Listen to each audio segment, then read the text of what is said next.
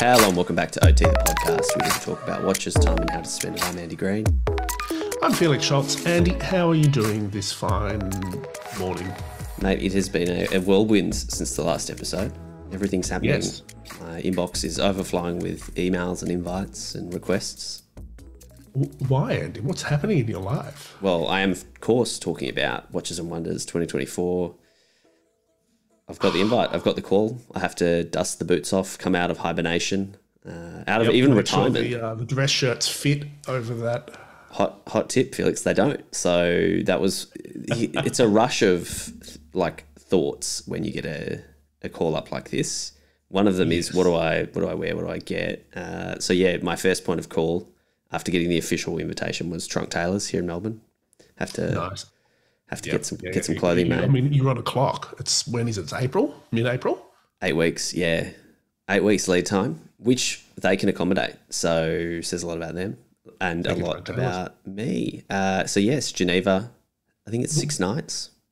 I want to talk about it in a second. I want to dive into what's happening, what the plan is, why I'm not going. It's very, very rude. Been cancelled. Before that, though, we're still on our video kick. We're working it out. Thank you for those people who sort of gave feedback to our inaugural proper video episode last week. We're trying some. You know what? The internet in Australia is pretty terrible, and so we're trying to work our way around that.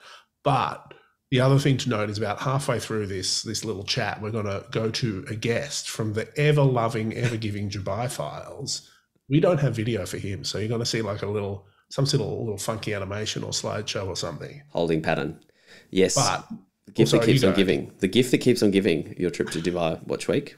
This guy, I have here the business card of this week's guest. Perhaps the best job title I've ever seen on a business card for Ming Thein, who is the man whose name is on the dial of Ming Watches, one of the founders.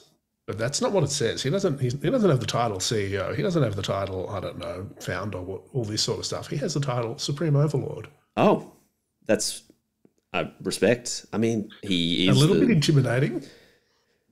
Yeah. I mean, I love a supreme title. My second dog, her dad, Supreme Champion of Australia. Is that the dog's name or the title? His name's Friday. Actually, Thank God it's Friday is his full name. TGIF. Yeah, Supreme Champion Samoyed of Australia. So maybe. Wow. So your dog has big shoes to fill. Yeah, she does. She did win Best Young Pup before she came into my life. So she's a retired show dog, just like I was before Watches and Wonders 2024. Mate, I think this is the perfect segue for the young pup to make his first Geneva Watches and Wonders debut. This is a show you've not been to before. So you've done Basel World in the past. Yep. So you know how it works. You know what goes down, but you've not done SIHH / Watches and Wonders. This is great because they don't let anyone in. It's what they do now, but for the press days they don't. It's an entirely different kettle of fish. How are you feeling about it? What are your thoughts? What are you nervous about? What are you excited about? Take a seat. So, yeah, you're right. Back pre-pandemic, which was sort of the last fair run I had, SIHH, which if you've gotten to watches since then, was sort of the other rival fair, sort of Richmond mostly. Some Richmond was at Basel World, but most wasn't. It was just a weird thing. And then obviously the pandemic happened and then sort of this merger happened and Watches and Wonders was born. But SIHH was, you're right. It was always invite only, pretty exclusive. Had a dress code. I mean, dress code. I used to wear a tie. Felix would wear a tie, and it was very exclusive. But it was the second trip, and it was pretty close to Basel. And so you sort of, for me anyway, I sort of had to pick which one to go to. And Basel was always a bit more fun, and Rolex. It's easy to get into as well because you have you if you're not aware, as a media representative, you have to be invited to go, and the brand sort of there's a financial, like they will cover maybe your accommodation, maybe your flights, maybe there's expenses on them for having someone attend. So you can't just rock up like some people I know have and say, hey, I want to get into SIHH. You have to be accredited and all that sort of stuff. So it's a bit more of a palaver. Yep. hoops to jump through. And so I never got around to it. There was sort of talk a few years, and again, it just became difficult timing wise. I couldn't really, jet over to Geneva twice in a year. It's not your day job. It's not your full-time job. That's it. Still. That's it. And then sort of, the world opened back up. Watches and Wonders was formed. The timing wasn't right last year or the year before. It was just a little bit tricky, and here it is. So it is just as chaotic as I remember watch fairs to be, if not a little bit more chaotic, because the time, I feel like we would do Basel for over a week. It was sort of 7 or 8 days when we'd go. Now it's sort of 3 days on the ground, a couple of manufacturer tours, and then you're out of there. So it's going to be pretty full on, but I'm trying to figure out how to make the most of it. There's going to be the things I'm excited for that I can talk about now. I'm going into Zurich, so I'm flying into Zurich a couple of days early. Thank you to IWC to do a manufacturer tour. Yep. That's going to be good. That's going to be good because I want to see that manufacturer legitimately ever since they sort of announced it. They did a redesign. It looks quite cool. I'm sure it's grown quite a bit. When it first opened, it was sort of under capacity as far as staff go, and now it's sort of, I think, bursting in the seams, maybe. Who knows? Well, you'll find out. I'll find out. So I'm excited to do that. I've never been to Zurich, so that's also cool. I've never actually been into Geneva. Yeah. It's only Basel. I've only ever been to Basel, which is barely counts. Oh, this is cool. This is sorry to sort of go on a tangent. Will you have any time just to like have an afternoon little wander around a city or? Well, that's the struggle you face, because as soon as people find out you're going, you start to get a lot of emails around, hey, and I'm sure I'm going to get more because I know a lot of brand people listen to this podcast. So I'm going to get more emails if you hadn't realised my name was on the list. But I'm trying to keep a bit of time to catch up with, with friends and, associates over the years. The last day that I fly out, I don't fly out until pretty late in the afternoon. So I reckon I'd have a half day of meandering. Stroll. Yeah, put my name down at, a few boutiques for watches that were just released. I'm sure no one else will be doing that at that time. But IWC manufacturer I'm excited for. There's a few events kind of sprinkled throughout the evenings, getting all the kind of key, and important brands that I really want to kind of catch up with booked in. I've got to leave a bit of time for the independents that are going to be there that you can't really kind of get to through the main portal. And then to finish the trip off, something I was very jealous that you got to do that I didn't. Cartier manufacturer tour.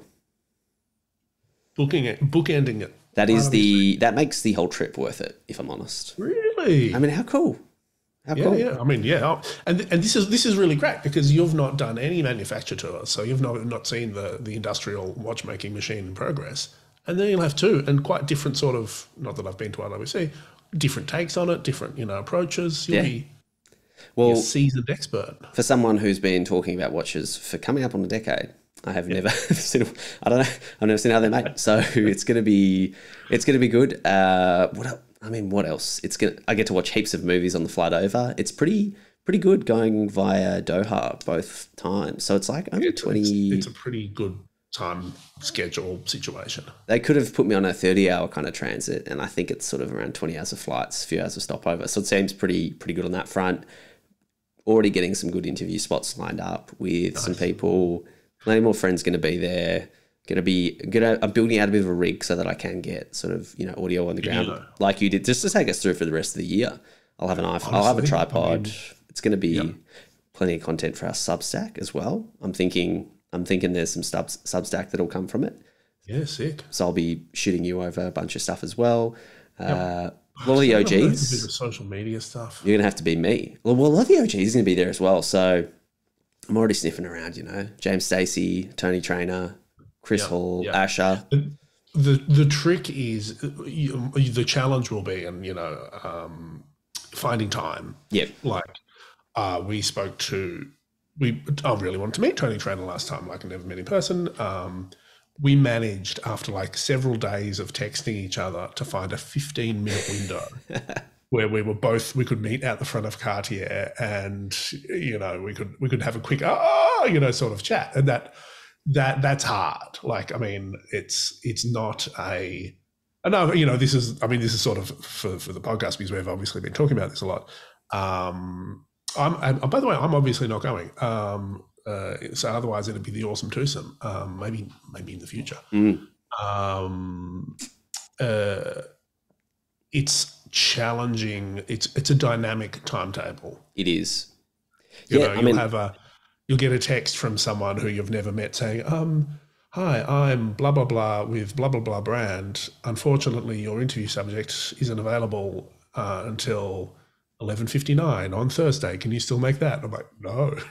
Yeah, well, that's the thing I'm seeing now is you've got a kind of portal where you book the key stuff that's available to book through the portal, but then there's off menu, right? There's a whole bunch of off menu stuff that you kind of line up yourself, and you kind of have to protect the space in that calendar, then also figure it out, then also deal with time zones, and you get sent calendar invites in a different time zone that doesn't quite sync up, and it is a beast to manage. So I think I've got the foundations laid down. I've got a pretty looks good. Got a pretty good idea of the things and people to see. I'm gonna do my best. I'm gonna do my best to have fun and not work too hard. Other than for everyone listening in who's keen to kind of see. But yeah. And speaking of listening in, I'd be interested. As we've sort of mentioned, there's a lot of well-traveled people listening to this. Also, one or two watch executives. Yeah. Any advice? You can comment on our Instagram. You can comment on our YouTube, wherever you're watching this. Essentially, you can probably comment, or you can just sort of DM us if you have any hot tips. Maybe it's here's one that I'd like to throw out. If any vegans that live in Geneva are listening, Andy's going to find that maybe a bit of a challenge. I don't know. Could be interesting. So, and if you have interview opportunities or you want to jump on the pod and you're going to be there. Link up. It's funny. I messaged Tony Trainer, Felix. No. You're going to regret this because the one person working for Leroy Lapo Lombombom, who, they're going to send you 50 emails a day, Andy.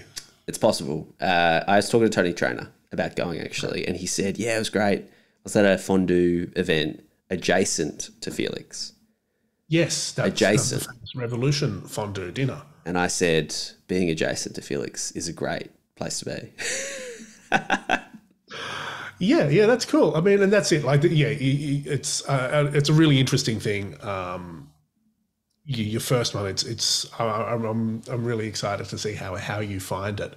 I don't want to sort of obviously I'm doing what I can to help you. The stuff that you don't learn or you never get told until a few years in. Like these people give you the great press gifts. Yeah, these all people, that matters. all that stuff that really matters.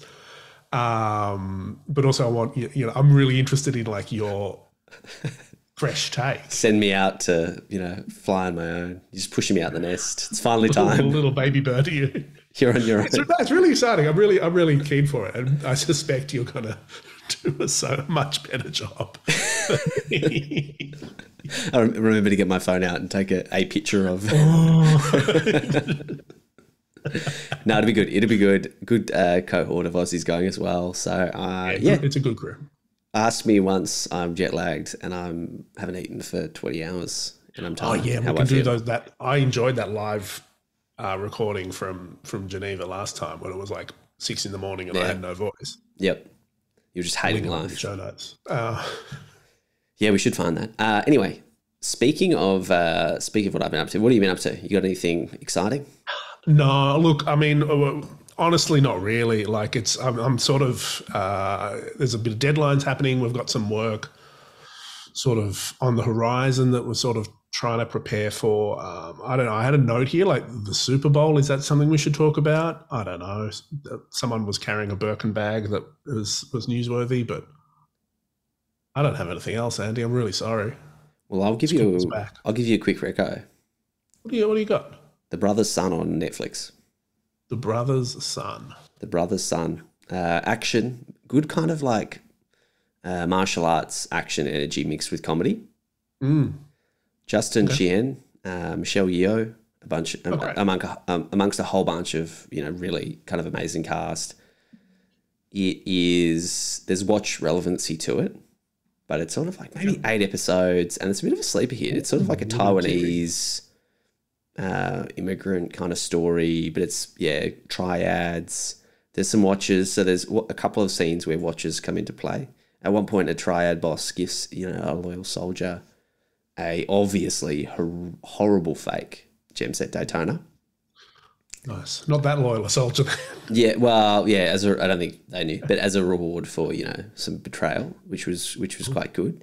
But I really enjoyed it. I haven't watched one of those kind of just silly, funny martial art movies in a long time. It reminded me a lot of sort of Jackie Chan stuff that I used to get around when I was a kid. And it was just kind of a little serious enough that you bought into it, but that's it. That's where it stopped. You've accepted the whole concept and idea, and then you're like churros play a massive part in it. Discovering churros is a huge and important part of the story. So sure.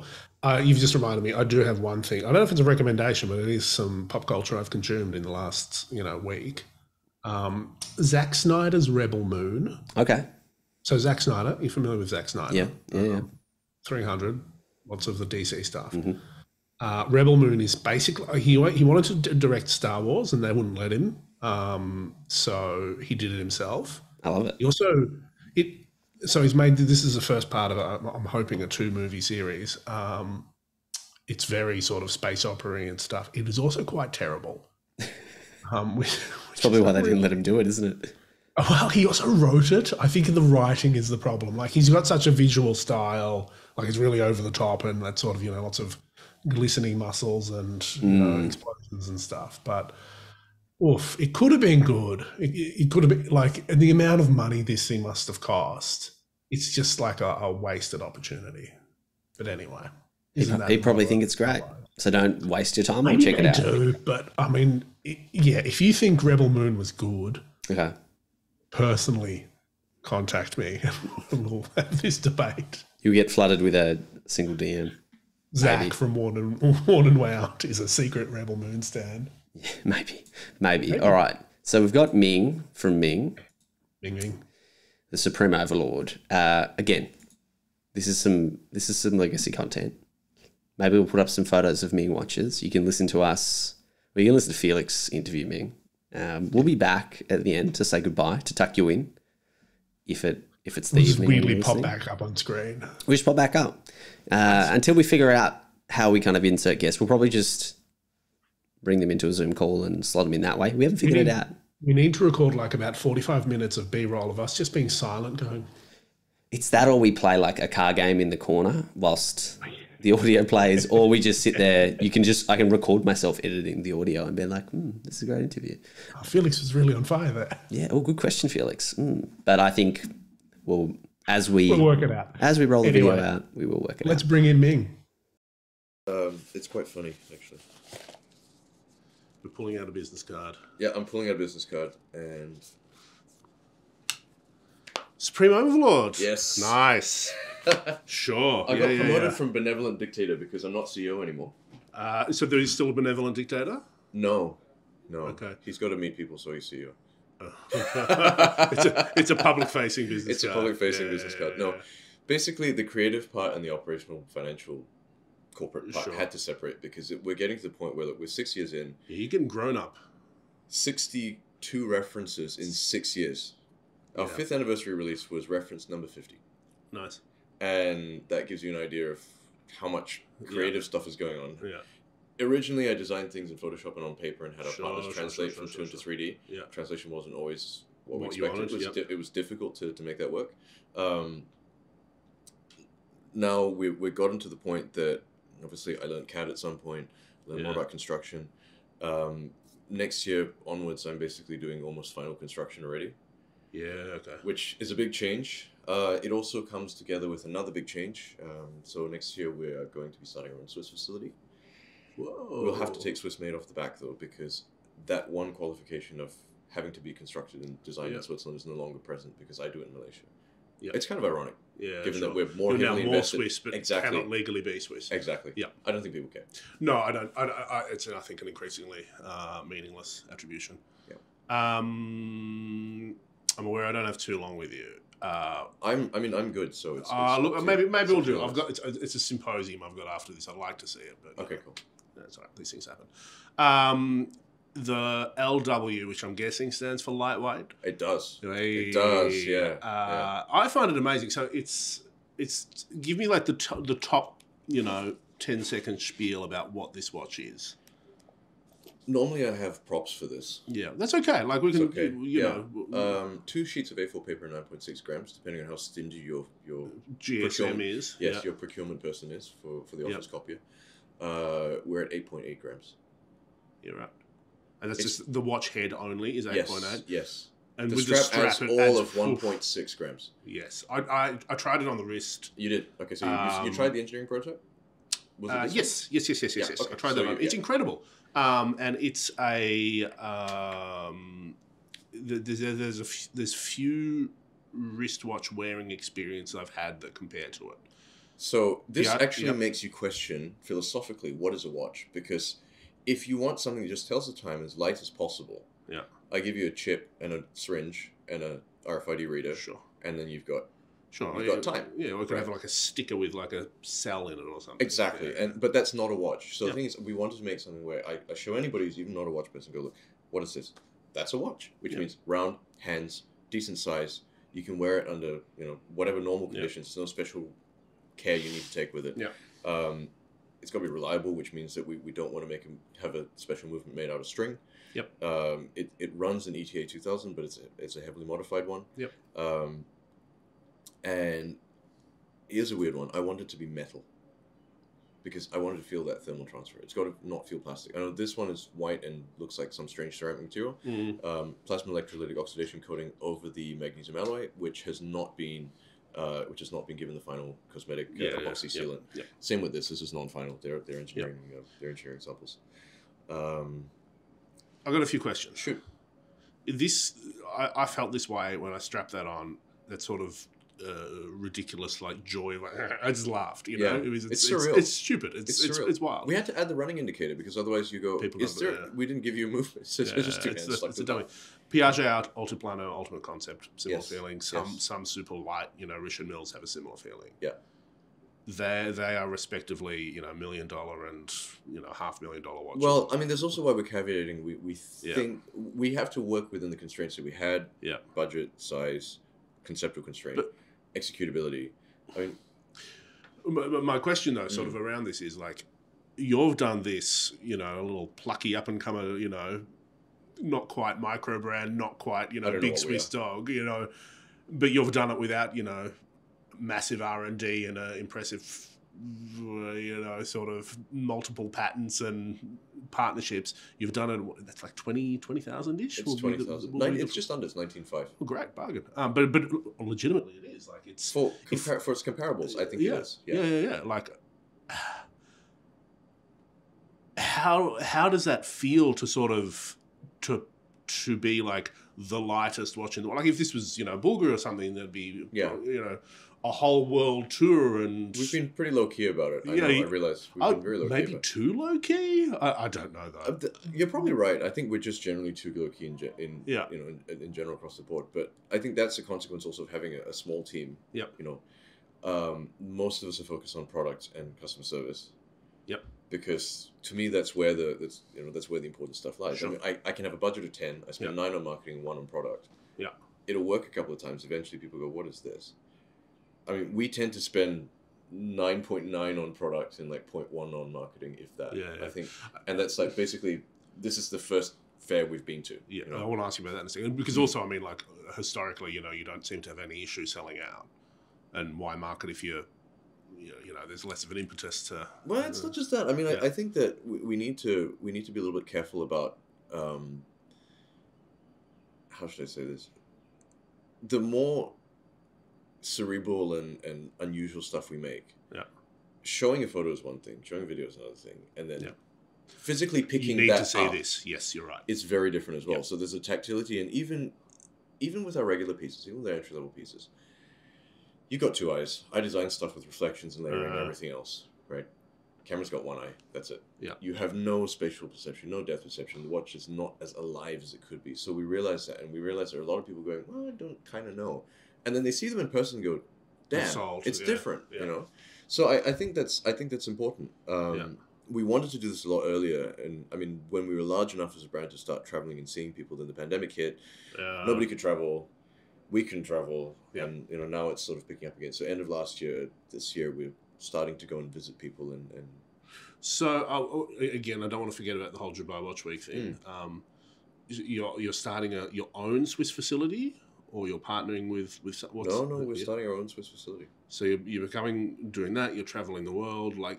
What does Ming? What do you? What's the 10, 20 year vision? Are you do you have a haul in, you know, Watches and Wonders? Are you, you know, going toe to toe with some of the sort of more corporate groups? Like, is it that sort of growth that you aspire to, or are you happy where you're at? If you asked me 5 years ago, even 3 years ago, did we see ourselves here? Yeah. No. Because there is an element of preparedness, work, effort, and just sheer dumb luck. Yeah. You know, I never discount the luck factor. Yeah, or the timing or whatever. Or the timing or whatever it is. And basically the factors that are outside your control. I never discount that because I think that's very, it would be very arrogant to assume that everything is down to your own doing, right? We're not planning to be at that end of the market because I think it's going to be very difficult to give everybody the same customer service experience. It's going to be very difficult to be the same brand that we are today at that, you know, 3, 4, 5 times scale. You know, and I don't think I want to do that because at that point you've got this massive fixed entity that needs to run. Yep. And then we need to sell a certain number of a year to keep that running. I mean, yep. that puts pressure on the creative side. Yeah. In a way that's may end up us having to release products that are not what you want. Well, basically at the moment we make whatever the hell we want. Yeah, I mean sure. it's a very egotistical, arrogant thing to say, but there's a reason for it. We make basically whatever we like, and we realized early on, like while we're designing the diver, none of us are really dive watch people, but trying to design a diver, there's so many expectations and constraints around it that you're quite limited before people go, that's not a diver. Yeah.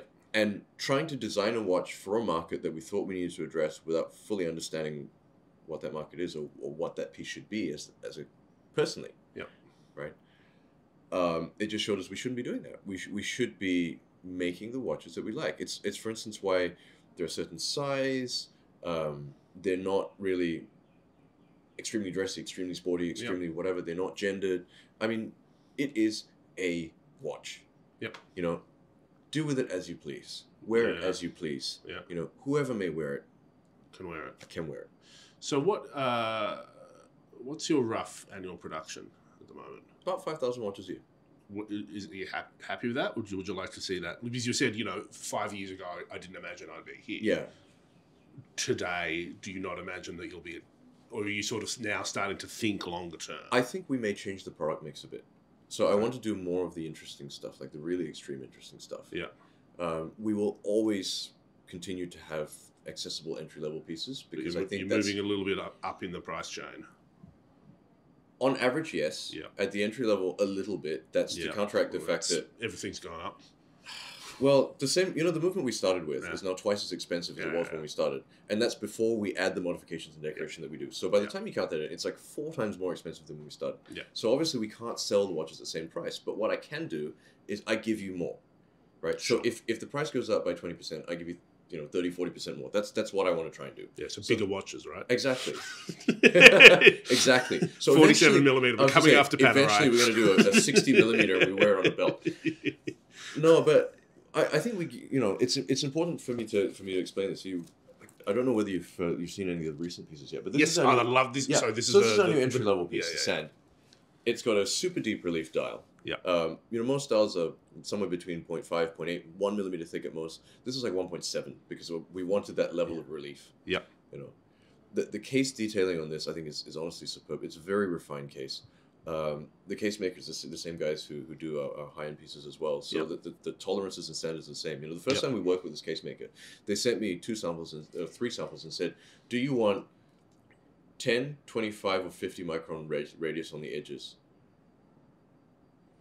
They even asked. Yeah, I was like, I want a crisp case, but I don't want it to cut me, and I don't want it to feel melted. So, we're using 25 micron. But the point is, this is the kind of thing we put into our entry-level pieces. And the Salida, that's a Salida, yeah? That's... you see, the fact that you had to ask is good. Yeah, exactly. Like, it does not look like a 2824 clone or whatever. It doesn't look like what you get in. Exactly. It's got, some sort of, I don't know, knack finishing and a little open-worked this and that. Stylistically, I would be very happy with this. Exactly. So the thing is, we wanted to not put display backs on our entry pieces until we had something worth looking at. Yeah, 100%. Interesting. So we put the production budget where it matters. But even then, I think there are a lot of things that trickle down from the higher end pieces into things like this, right? So we have we developed a ceramic luminous material in sapphire, for instance. It's now an entry level piece. Nobody else is doing things like that. So we're at Dubai Watch Week. Yep. And this is your first formal trade show It is. appearance. It is. We gate crashed Salon QP in 2017. Sure. It was like this little table in the cafeteria and one watch. It was kind of funny. Yep. But this is the first time we've been an official exhibitor. I mean, you can tell because when I walk in, I've been stopped and asked for my ticket like about 6 or 7 times. Yeah. It's very funny. Jean-Claude Beaver does not get that. No, funny. What's it like? How are you finding it? Because this is my first time here as well, in a slightly different capacity. But I've attended other shows in the past, and I feel like the community here the sense of community here feels stronger than in other places. I don't know whether it's because I'm also seeing a lot of familiar faces. Yep. But there's also people like moving around in groups and like, come and look at this. And we see the same people at the booth coming back 3 or 4 times, bringing different people, which is super cool. Clients as well, or yeah. It's a mixed bag. I mean, we've got some of our like very good clients flew in, not just for us, but because they're seeing there's else, a lot. right? Yeah, So there's there's clients of a lot of people here. Exactly. Yeah. So that there's like very familiar, super strong supporters who we've seen at many other events we've done. We've got people who live in the region. They've got like 1 or 2 watches, and it's like, oh, we can finally see other stuff. It's great, and we meet the team, and we've got people completely new. Yeah. We've got people who've got, I guess, in the middle, they wanted to see, but they're not sure, so they're sitting on the fence. I mean, it's an interesting mix of people. Yeah, I think you're right. There is, it does feel more community-ish because I think it's a bit smaller. It is. Like, yeah. It's the same community, just less because we kind of overflow into their booths sometimes. Well, what is it? All rising tides raise all boats. Well, I hope so. Yeah, I hope so. And are you stocked by the Siddiquis, or are you here as a? Not yet. Watch this space. No, it's not. It's actually the whole question around retail or not retail. We started off not retail because nobody wanted to retail at the start. And we've basically built on that business model to try and deliver value all the time. And that also means that the margins that retail expects are not there. I know that's cliched. No, I understand. But they're really, really not there. Would that have to change? Like if you moved into like a split direct and retail model, it would. You'd have to either like take a hit on the retail or you'd have to put prices up across the board. Retailers won't take a hit. No, you would on which we can't do because then we'd be subsidized. Such hard costs. In order to give retailers anything approaching acceptable margins, we'd be subsidizing watches. Yeah, sure. So we can't do that. That makes no sense. I mean, the other thing is we may not have anything to put in the stores. The most important thing to me though is the consumer experience is going to be completely different, and I think it's going to be very difficult to find the right people to sell our pieces, who are the kind of watch geeks that we are and the kind of watch geeks our customers are, to appeal to the same kind of attention to detail and all the little bits and pieces. I disagree with that, I think. Well, there's another factor you got to throw in. If your commission is significantly less because the margin's less, what are you going to sell? It's difficult. We're not Rolex, right? No, you're not Rolex, but what does this cost? That's 39.50 Swiss francs, so that's our entry level piece. 3,900, just under 4. If I come into a store and I'm looking for something independent, something interesting, something cool. Yeah. Higher end stuff is either out of my reach, for a range of reasons. Right. This is some of the most interesting stuff at that price point. I don't think we'd be in the same kind of place as the higher end stuff because of the price point. I think anyway, it's tricky. It's it's tricky. I mean, it's not that we don't want to do it because I think having more visibility is great. Yeah. But it's just tricky to try and figure out where that balance is. I think if we do retail, it's got to be something along the lines of we do one specific model. It's not even a dial variant, not even an edition. we do one specific model that has no analog, and you can only buy it through that channel. Yeah, cool. That makes sense. Yeah. But for us to say I'm going to do a different color dial and then put it in a retail channel does not, because you're going to annoy so many people. I mean, there's also the discounting question, which we haven't even talked about. Right? Oh, we don't ever talk about the discounting question. I mean, everybody will try their luck and they will ask. Yeah, oh, yeah, sure. And then we will say, politely, no.